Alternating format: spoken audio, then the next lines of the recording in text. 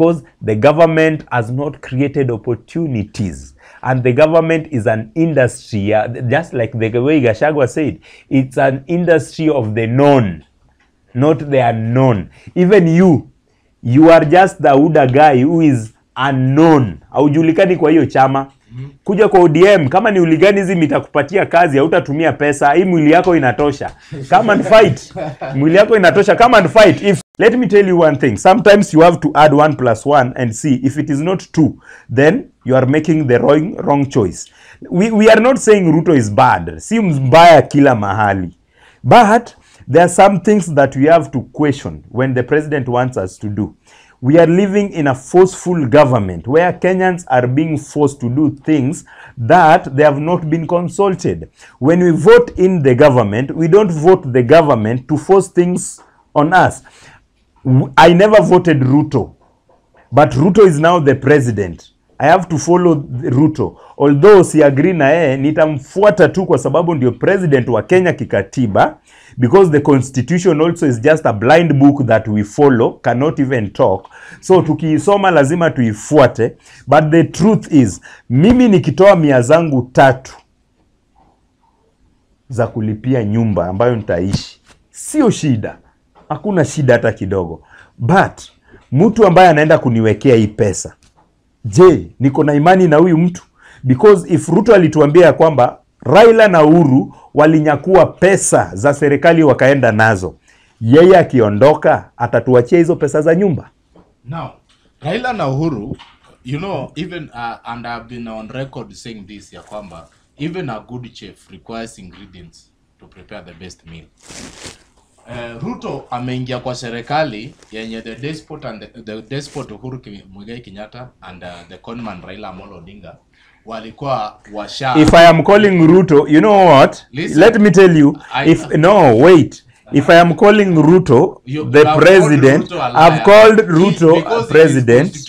Yes. He is in the constitution. Yes, I've called Ruto a liar. I can support my argument. No. I can support. Ruto is a liar because do you remember the Kenyan made funds? Where are the funds? Okay? Do you remember the youth who had been promised jobs? Where are the jobs? Wacha na plan. Is the Bible still on air? Bado Biblia iko kwa hewa, haijarudi chini. Kama Biblia iko kwa hewa, turudi Kasarani, turudishe Biblia chini. Stop cheating people. Stop. Don't ever. And this is what the leaders should know. Never ever carry the Bible up and give a confession with the book of God, that when the book comes down, then the economy will come down. Okay? We have to go to Kasarani to bring that Bible down, because Ruto left the Bible when the Bible is still on air. That's why they always talk about the hot air. Now I understand the meaning of hot air. The Bible is on air. We need to bring the Bible down so that our economy can now stand. Wakati Maraga when Uhuru, no, let me finish. When Uhuru, wait. No, nyinyi watu wa UDA, you supporting even what is wrong. When Uhuru left the government was not this way. When unga ilikuwa inapanda, let me now take you to the previous history. Nyakati pembe ilipanda, nyakati ya Uhuru Kenyatta, pembe ilipanda mpaka 140 shillings. 240. No, leave alone hii juzi. Wacha ya 240. Na kuambia nyakati ambayo sasa the second how do we call it?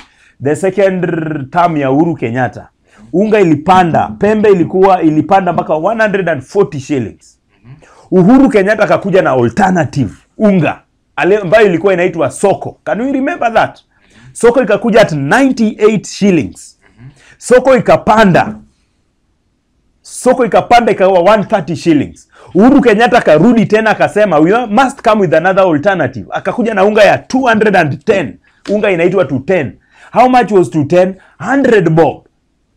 When things are not going right, you look for alternatives. You don't go to the parties and going to the churches to jibu Raila. Okay? Raila, kujibu Raila, haitarudisha bei ya unga chini. Go sit down, talk to your team. Now unga imepanda. What can we do? Let us come with an alternative. The president should not, instead of the president coming with the alternative gas, is coming with an alternative cylinder. We're not investors, bro. We are not investors. We are not investing on cylinder. Hata hiyo cylinder, kama gas inaweza bebwa na ndoo, we can carry it. Tuende nayo kwa nyumba. Because we don't care tunaibeba na nini. What we need ni moto imewaka, tumepika, tumekula, tumelala, kazi iko, tumeenda kazi, mtoto ameenda shule, mtoto amekuja, mtoto amepata kazi. That is what we care. You are living in this Kenya and you are a lawyer. Ulilearn law. Ulisomea law. But where after kusomea law for 2 years and today since Uhuru Kenyatta na Ruto waingie umekosa kazi mpaka leo. This guy has been out for 10 years. 10 good years without a job, ana kazi, but still supporting the government that is giving nothing. Let me tell you what Ruto will tell you today, my friend. Nitatenga kazi ya wakili and you will be given. Just wait. Hata wewe utatengewa kazi. Listen, even you utatengewa kazi. It's obvious. I blame Ruto because how can I make this book hang on air? I want this book to hang. This the way the Bible is still on air. Listen, I don't cheat Kenyans. Let us not blame Ruto for our own misfortunes. Do you know kuna watu wamezaa hata watoto wanane hii Kenya? Do you know kuna watu wako na watoto wanane? Ni shida yao. Na they are paying. Mimi nimezaa watoto wawili, I'm comfortable with them. Yes. Kama uko na nguvu ya kuzaa nane. Now, don't say mimi majukumu ya nini? Sasa don't say Raila pendi Mungu. If the UDA guys can say mtu amezaa watoto wanane ni shida yake na Biblia inatuambia go and supply. Ni kweli? Go and multiply. The Bible says that. And when sasa unazaa watoto wengi, sasa UDA government inasema ni shida yako. Let me tell you, watoto wanne wako primary, watoto wanne wako secondary. And let me tell you, there is a time. Let me tell you, there is a time. Okay, let me tell you. Okay, there is a woman, there is a mama I talked to somewhere. This mama told me that akona watoto wanne.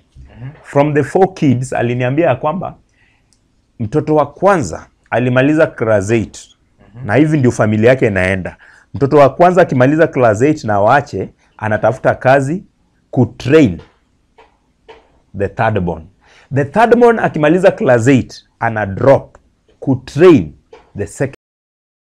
The second born akimaliza class 8, ana drop kutrain the last born. Kwa nini inafanyika hivi? Because the mama is a single mama who cannot pay the secondary fee, not because he can't, because the government has not created opportunities. And the government is an industry, just like the way Gachagua said, it's an industry of the known, not the unknown. Even you are just the Uda guy who is unknown. Haujulikani kwa hiyo chama. Kuja kwa ODM, kama ni uliganism itakupatia kazi, hautatumia pesa. Hii mwili yako inatosha. Come and fight. Mwili yako inatosha. Come and fight. Let me tell you one thing.